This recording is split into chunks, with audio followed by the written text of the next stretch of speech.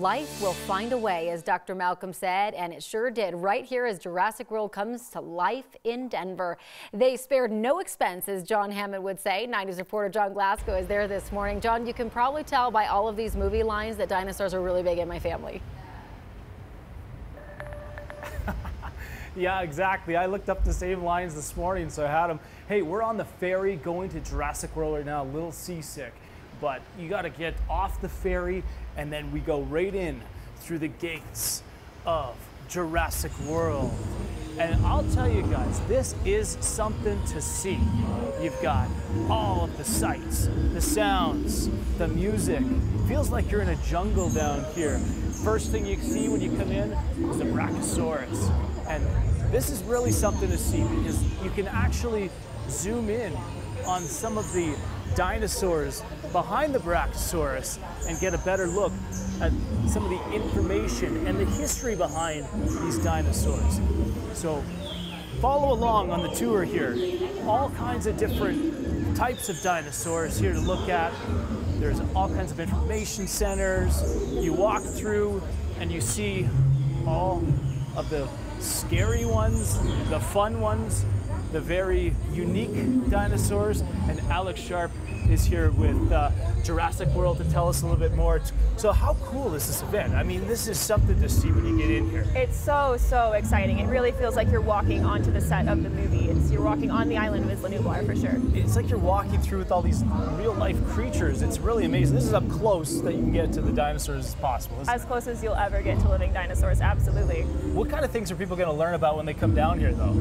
They can learn about all of our dinosaurs that we have here. It's both an entertaining and an educational experience, which is really exciting. Like our Stockyards here, you can learn a little bit about her on those screens I know you guys were just looking at. Yeah, and then there is a big event at the end that you want to stick for. We got a little close to it, the Tyrannosaurus Rex. Yeah, that is something to see. You know, how much work went into creating these characters? It's amazing. Absolutely, so much work.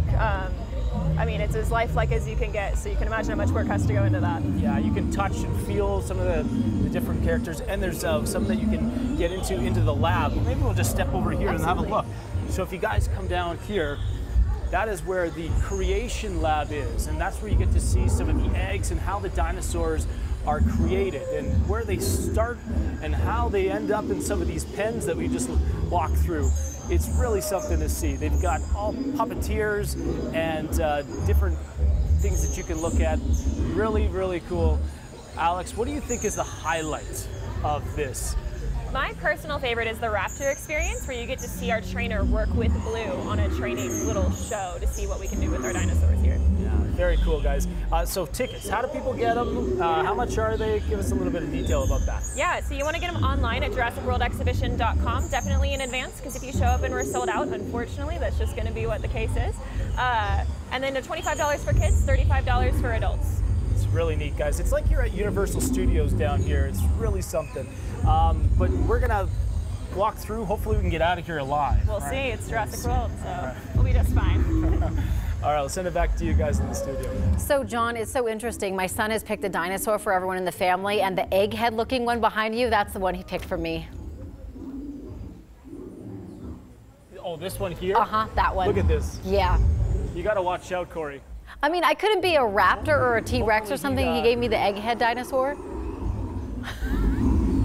Yeah, I believe that's a Farah. I could be totally wrong on the dinosaur names here. I'm getting educated this morning, but I think this is Farah. I mean, it looks dangerous, but it's a sweetheart. Anyway. You think? I'm so excited to take my son. We're going next week. Rex, though, Corey. Prepare your son for the Tyrannosaurus Rex. Okay. Scary, but he'll love it. I'm excited. John, this has been super fun. Thank you.